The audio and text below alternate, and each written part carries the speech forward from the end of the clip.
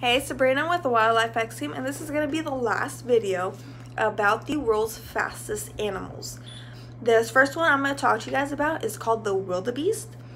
Wildebeest, also known as gnu, looks larger and slower than the usual antelope, yet it can reach a speed of up to 50 miles an hour or 80 kilometers per hour. The next one is the quarter horse.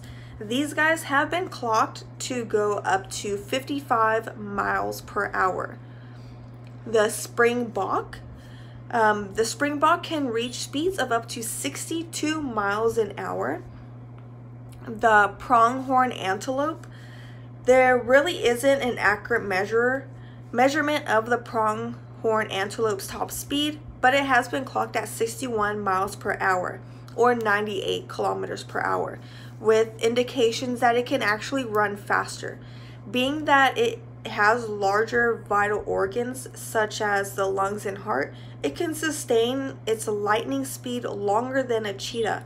However, a cheetah is the fastest land animal in the world and is able to reach speeds of up to 70 miles per hour, and that's 112 kilometers an hour.